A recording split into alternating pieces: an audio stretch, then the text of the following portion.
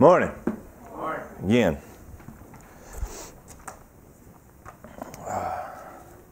I'll do my best not to run you guys all over the Bible this morning. There'll be several places at least we reference. Don't know how many of them we'll turn to, but we'll reference several anywho. But one, I'm glad to be back this morning. Glad to be back home, even though I wasn't gone all week, just a little bit of it. Had some pretty interesting drives on the way down to class the 3 mornings that I was driving, and there was one little spot that it wasn't, I don't know, maybe for about 10 or 15 mile stretch that was there. There was a radio station that would bleed over on the one that I was listening to, and it was annoying at first. I didn't much care for it because it takes me forever once you go to figure out. I was trying to figure out Nashville's Air One station, listen to that. But anyways, as you kind of get off of 40 onto 109 from about right there, almost there to that big fancy new bridge, I would get bleed over another radio station. Like I said, it was somewhat annoying, but as I got to listening to it, like, you know, through the crackle and the squelch and whatnot, I could figure out that it was a preacher. And man, he was wearing it out and he was hammered down. So then you kind of really be adjusting it. And then I was trying to figure out what station that was, and I never could find it. And it would only bleed over for just that little bit of span right there. But it got to the point that, you know, like I said, first morning really annoyed me. The second time I drove down, I was specifically trying to find it. And then the last morning, I drove a little slower going through there so I could catch a little bit more of it. But it was one guy. It was one guy preaching his sermon. He done a phenomenal job and really had opened my eyes to some things and got me back into studying this. We'll look at some of it this morning that I was privileged to hearing, not really that what he had entirely, but we'll look at some of it. And on the flip side of all that, man, it's been nice this week, ain't it? Hallelujah. It's like spring this week. I think they're giving snow next weekend, but we'll enjoy the 80s while we got it, the upper 70s. Beautiful outside. Put rocks in your pockets when you go outside. You guys might blow away out there. It's wind's whizzing around the corner of the building. But yesterday, as we've been going all week, we got a lot done. Got a lot done around the house. We pretty much got up and started getting with it before 8 o'clock. And we wore it out about all day. Even got overly excited with the warm weather and went in and hooked the tiller box up on the tractor and tilled up my garden. The spot there that we was going to put it, made it a little bit bigger because if you guys went to the grocery store lately, you know you have to take out a second mortgage just to go there.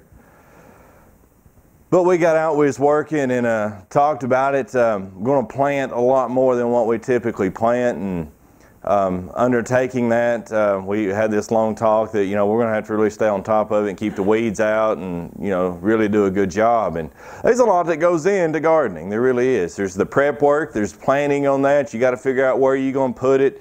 Not only you got to figure out where you're going to put it based on what you're going to put in it, because some stuff may not need as much sun, direct sun, may get too much water, not enough water.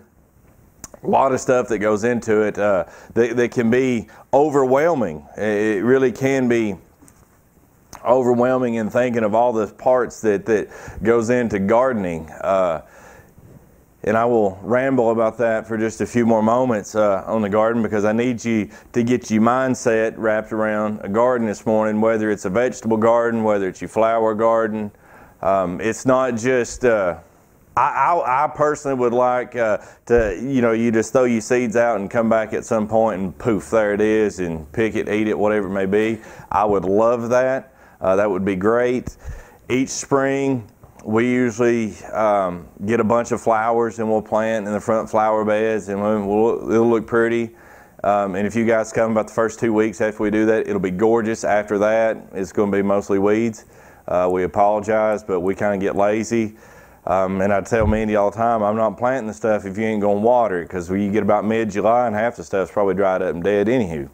But there's a lot goes into it. It's not just a one and done. You can't just plant a garden and then once a week come to it and try to tend to it and try to catch everything up, on sometime during the weekend, whether it be Saturday or Sunday or whatever day it may be. It's not going to work that way. You're going to get so far behind on everything that needs to be done in the garden. Once you get like 1 or 2 weeds in there, before you know it, they're going to take over. They're going to choke everything down, especially when the stuff is young, when it's tender, when it's starting to sprout, and you really want it to be in there. When it comes to fertilizing, you don't want to fertilize too early. You don't want to get the fertilizer too close to the young stuff. That fertilizer will burn it up. There's a lot that goes into gardening, and it's so important that you and I can understand gardening this morning, because that's all we're going to talk about is your garden.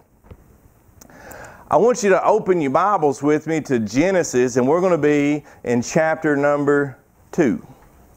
And we're going to read just a little bit here, and we're going to have to do some skipping and some jumping through this, so I'll do my best to tell you when that's going to happen. Otherwise, just try to find it. If you can't keep up with me reading along, just listen. That'll be sufficient. Genesis chapter number 2, begin reading verse number 8, right underneath the heading where it says Garden of Eden.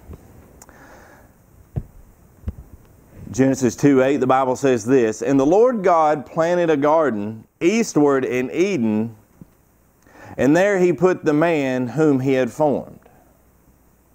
And out of the ground made the Lord God to grow every tree that is pleasant to the sight and good for food. The tree of life also in the midst of the garden, and the tree of knowledge of good and evil. And a river went out of Eden to water the garden, and went thence and was parted and became into 4 heads." Skip down with me to 15. "And the Lord God took the man and put him in the Garden of Eden to dress it and keep it. And the Lord God commanded the man, saying, Of every tree of the garden thou mayest eat freely. But of the tree of knowledge of good and evil thou shalt not eat of it, for in the day that thou eatest thereof thou shalt surely die." Let us pray.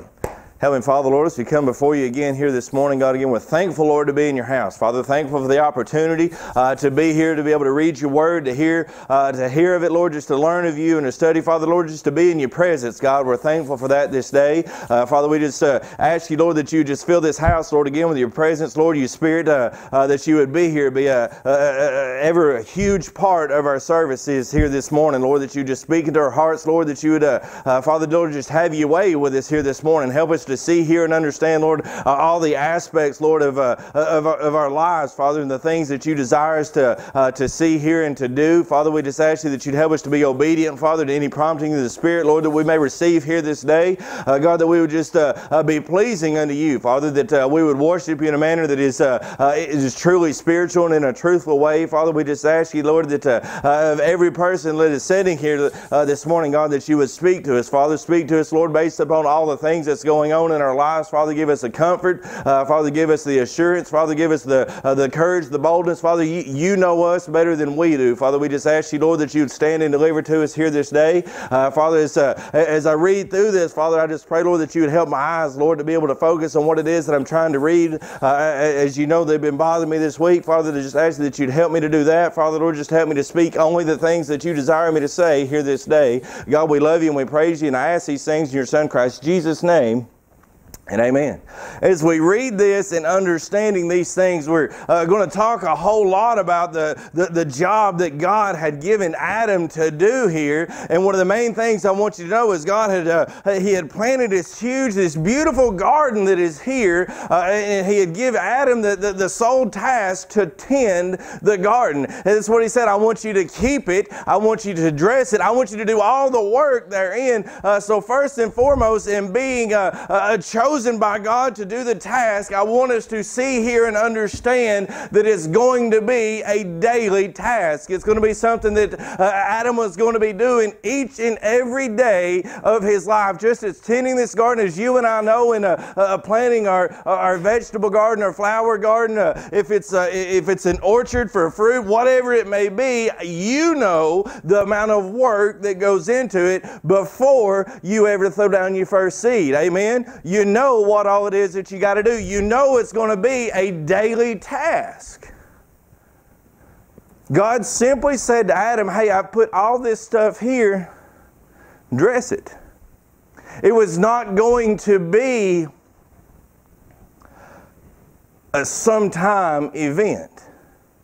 It wasn't going to be something that Adam was going to do at his leisure or just whenever he felt necessary or whenever he felt that there was nothing else to do. I guess I'll go out here and tend to the garden. It was something that he had to do. It was specific to him. It was the job that was given to him, and he was the only one there to do it.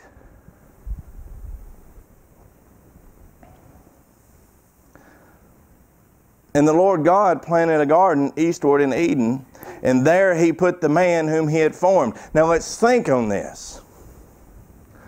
God created the garden, man did not. God did. God created the spot that He wanted the man to be. God created the area in which He was going to put Adam. And then on top of that, not only did He create it the way that He desired it to be, the place that He wanted it to be, He brought the individual that He wanted to be there to tend to the garden.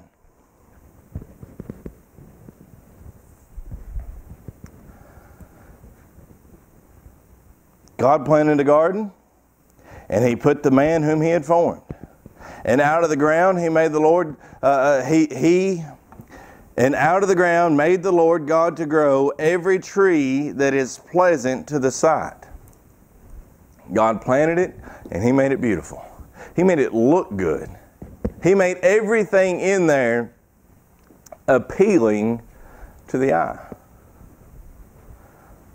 Stay with me this morning. We'll get to the point shortly. But where God sends you, there will be beauty around. No matter where it is that God desires you to go, no matter what task that He desires you to do, first and foremost, you got to know that God is sending you to the place that He has prepared for you. He sent Adam to the garden that God had prepared. He prepared it for Adam. It was specific to him. That was his job. That was his task. And then He sent the individual that He chose to be in charge thereof and to give him the simple task to keep and to tend and to dress the garden. And knowing, Adam had to know that that was going to be a daily task. Now, if we were to pause on this for just a moment and begin to look and give a different application to these things, how many of you know where God has sent you? How many of you know the job that God has sent you to do? How many of you know, let me break this down. Let me make this easier. Let me make this easier. A lot of us may still be searching for the spiritual role that God would have us do in our life. But how many of you can simplify that down, whether you a husband, a wife, a mom, an aunt, a child? How many of you know your job? You know that, hey, I am this, I am grandma, I am mom. Well, either way, your children is going to be a gift of God. If you don't believe me, read the Word of God. You'll find it there. There's not an accident that's going to happen. It's going to be somebody that God knew. He knew them before He formed them. It's not in no way an accident. Don't you ever let somebody tell you that a child is an accident, because they are a divine gift from the Heavenly Father. You understand that first and foremost. So if you are a mama or a daddy, just as we talked about in Sunday school, God give you very explicit directions on what it is that He desires you to do. So if you know your job,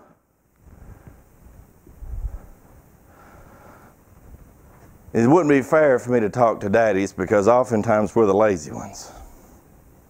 Mamas, how easy is it for you to be a part-time mama? I'll just be mama when it's convenient. Does that work for anybody?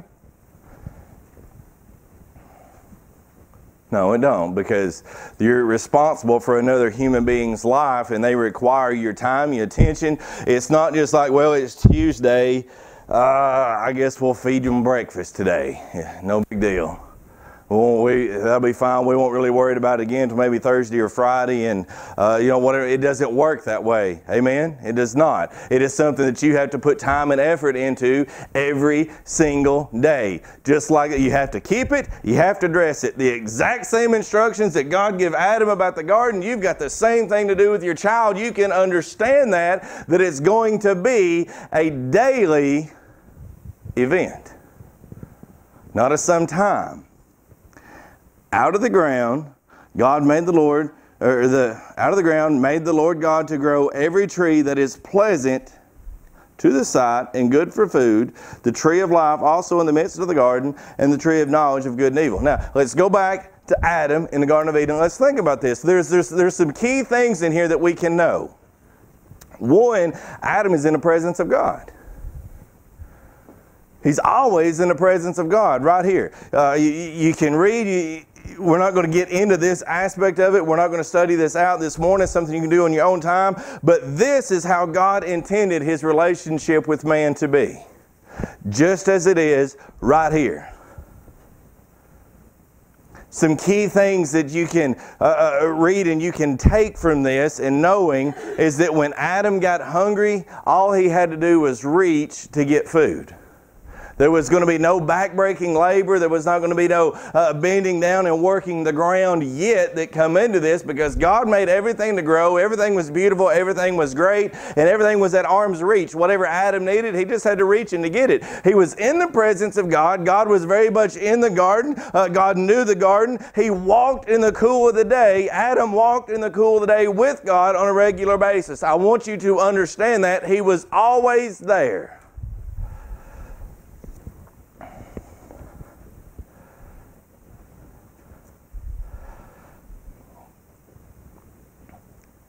Come back to now with me. Let's go back to a present modern application. Let's not look at us in our jobs and our specific duties and things that we may have, but let's just look at being in the presence of God. Knowingly or unknowingly, you and I are in the presence of God on a daily basis. We can sing the old songs in the hymn book, and He walks with me. He does. He's there. Biblically speaking, the Bible says that God will never leave us nor forsake us. We believe that. We have our faith in that. Praise God, He's not going to leave us. We can all be thankful for that. But when it comes to the tending and to the keeping of what God has put us in charge of, we look at this as just an event. Something that would happen, if you allow me to say it, weekly. On Sunday of the morning, maybe of the evening. If there's nothing else going on, we might even give God a bit of our time in the middle of the week. But for Adam, being in the presence of God, it was all that he knew. Now, as we read through Genesis, we're just jumping from verse to verse, and we read this through there, and it's like God created the garden, and Adam was there, and it was just a few minutes that he was there, and then all of a sudden, here come the woman, and then the woman came, and then the serpent came, and then they ate of the tree they weren't supposed to, and boom, they got kicked out. We read that in a manner of just a page or two, and it only just took just a few minutes, right? There was a length of time that Adam was in the presence of God. That's how God intended the relationship for man to be. If you want to know what it's like, if you want to know what you should really be doing as a child of God, as a born-again believer, you should be tending to the garden on a daily basis. You should be getting up, and you should be going about the work that has to be done, because just as you and I have already discussed, as we already know, you ain't just throwing your seeds out and hoping something grows up. Throughout the entire rest of the Bible, we're going to talk on these things. As Paul's teaching, he's talking about sowing and reaping. It comes back to the garden. It comes back to things that you and I all know. When Jesus is talking about the Word of God, He uses it in comparison as seeds in the sower. He's talking about the garden. He's bringing everything back into this moment, because that's how God intended it to be for you and I.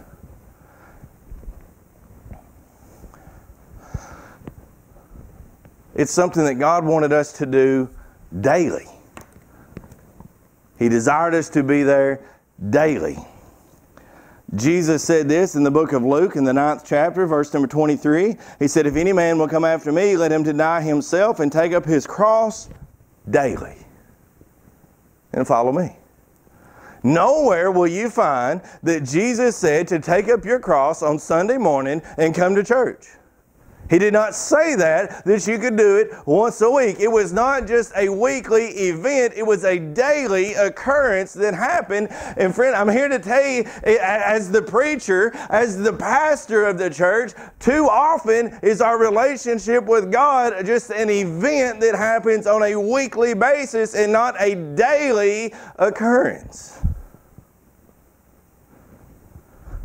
Maybe you guys ain't never been guilty of that. Maybe yous are all just heap better Christians than I am, but I might dare say you're just as guilty as I am.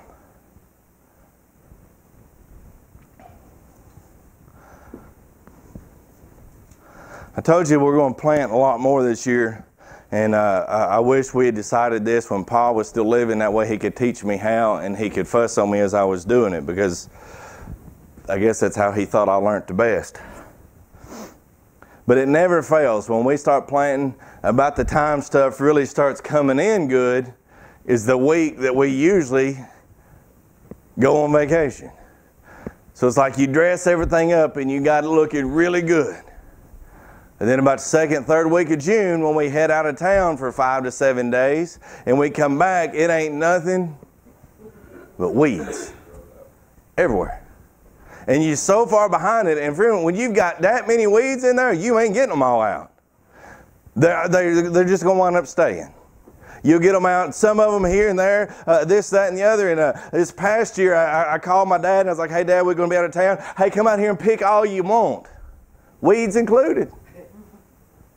Come out and get whatever you want. And I was hoping that as he was finding some squash and maters, he would find some weeds and yank some of them out too. And he's bound to got some of them because it wasn't as bad as it has been in years past. But you're gone for a week and then you come back and you walk down and you put your feet right at the edge of the dirt and you're thinking, man,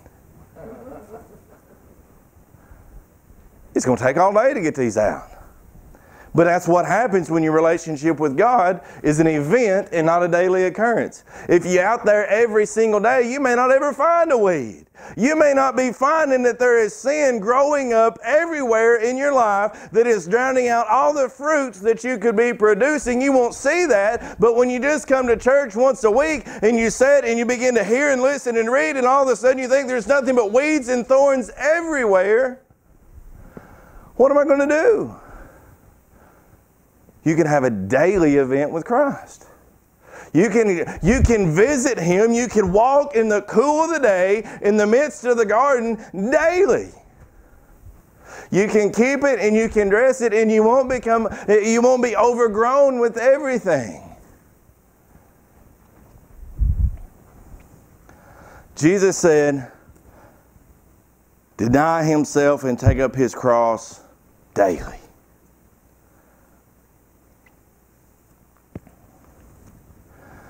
Go back to Adam when he's strolling around in the garden.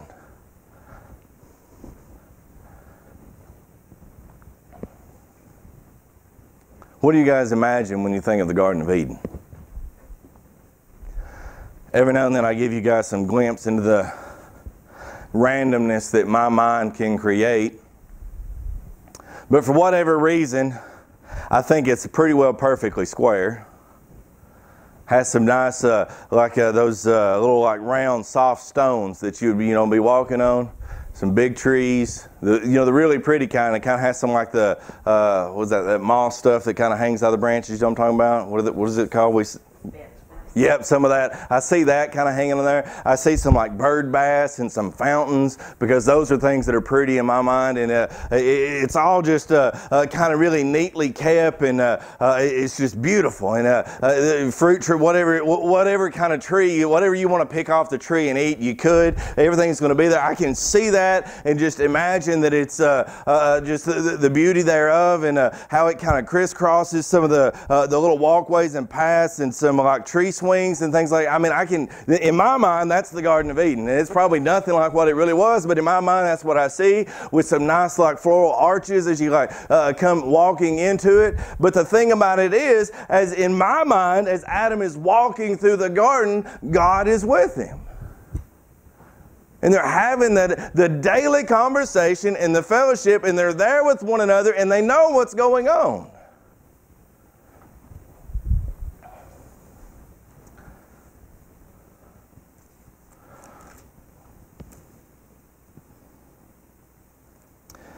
Verse 15 in Genesis 2, it says, And the Lord God took the man and put him in the Garden of Eden to dress it and to keep it. And then skipping down to verse 19, it says, And out of the ground the Lord God formed every beast of the field and every fowl of the air, and brought them unto Adam to see what he would call them. And whatsoever Adam called every living creature, that was the name thereof. Now, let's get into the amount of time that Adam would have been in the garden. How long do you think it would take him to name every creature that Noah was going to put on the ark? And then to stare at it. How in the world do you think Adam come up with zebra? Put some thought into this for just a minute.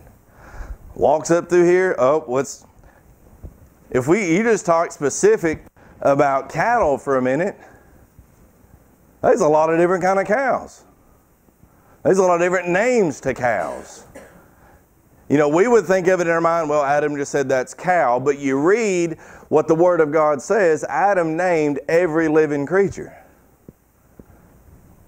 The cattle, the beasts of the field, all those things, the fowls of there, he named every single one of them. So he is there for quite some time. And not only does he have to say, all right, well, you're a zebra, you're a donkey, that's an elephant, there's a lion. Oh, let me go back in here into the garden. I got to go in here and work up the ground for a minute. I got to go pull some weeds. I got to do that. Adam was a busy man. And everything that he'd done was all about God's business, because it was everything that God had told him to do. God just specifically told him, I need you to keep the garden. I need you to dress the garden. When you get your spare time, I need you to come over here and I need you to name every creature.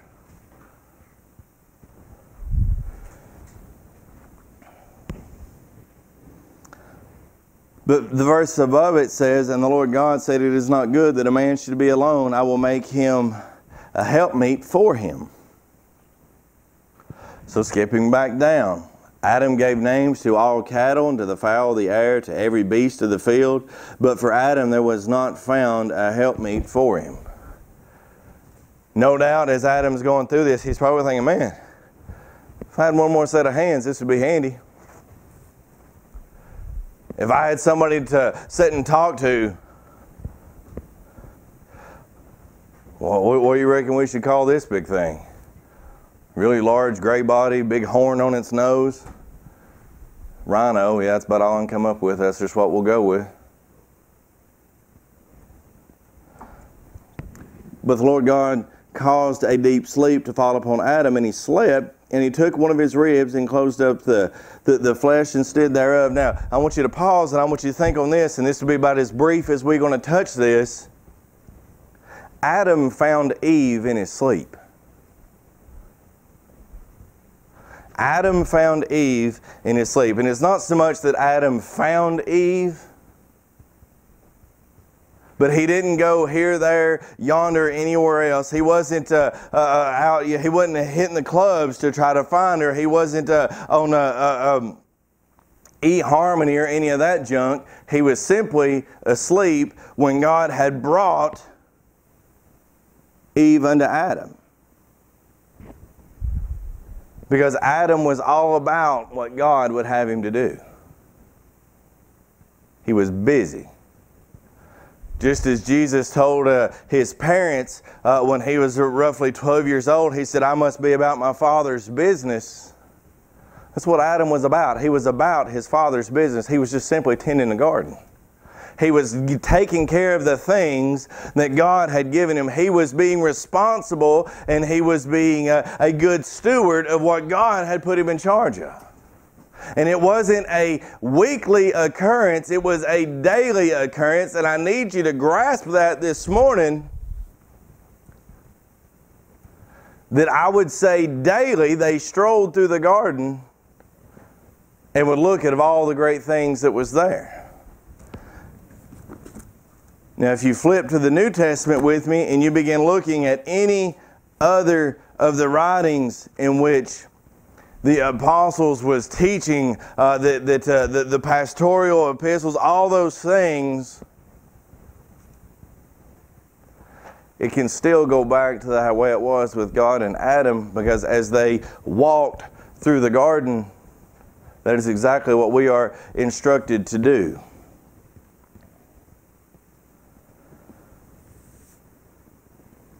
In Colossians 1:10, a lot of that up above it, but for sake of time, won't read it. Colossians 1:10, the Bible simply says this, that you might walk worthy of the Lord unto all pleasing, being fruitful in every good work and increasing in the knowledge of God.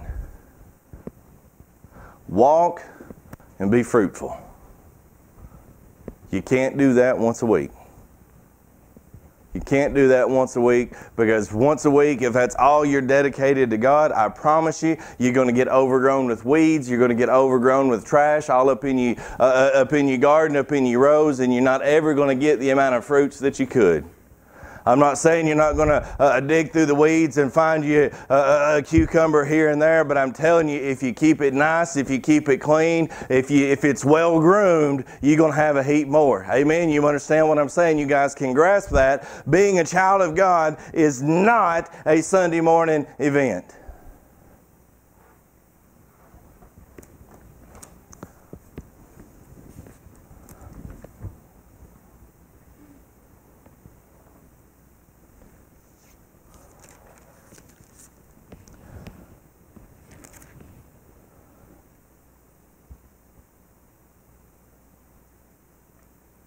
Let's stand together this morning. I'm done.